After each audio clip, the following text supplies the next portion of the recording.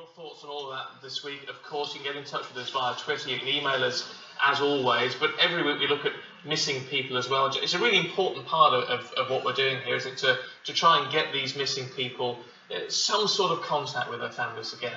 Yeah, it is. And we've already had some success, what I'm hoping to report on in the next couple of weeks. But first today, I'd like to talk about 13 years ago, a Glynn Taylor from Spalding in Lincolnshire was a 21-year-old physics undergraduate with a bright future.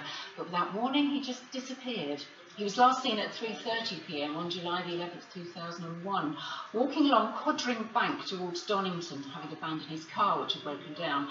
He appeared to be heading home, but actually just didn't arrive.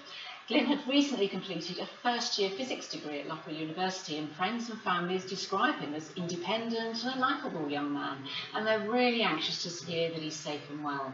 His mother, Susan Holder, insists that there was no reason for him to vanish. She said he was a good son. He never had any problems with him. He always used to ring me when he went back to university. Somebody knows where he is. So if this picture jogs your memory, he has piercing blue eyes and is about 6'2" inches tall.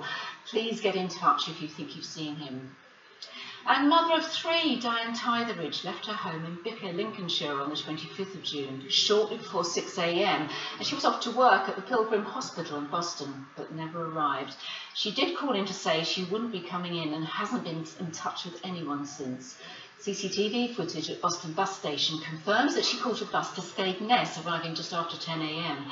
And despite local police distributing posters and leaflets, that's the last sighting of her. The police and her family are urging Diane to please get in touch.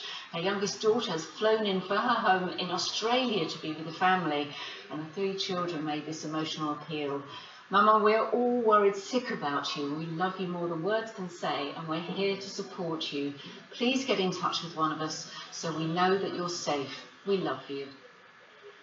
And finally, Jamie Horne from South London was last seen at 3:30 p.m. in Lewisham on June the 26th, just a few weeks ago.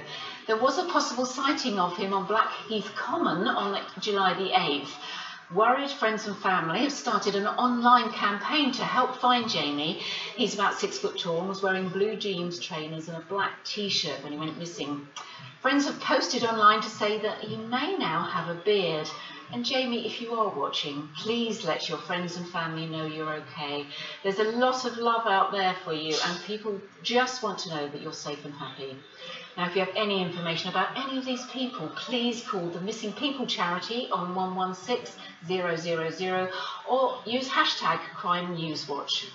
Jackie, let's hope there's just that glimmer of hope for the families, just wanting an answer there. That's all it is sometimes, yeah. Jackie, thanks very much indeed. If you missed any of this week's Crime UK, you can watch again on Sky News for iPad, of course. You can also find it on our catch-up service. Just make sure your Sky Plus HD box is connected to broadband. Jackie, thank you. We've got a lot coming up.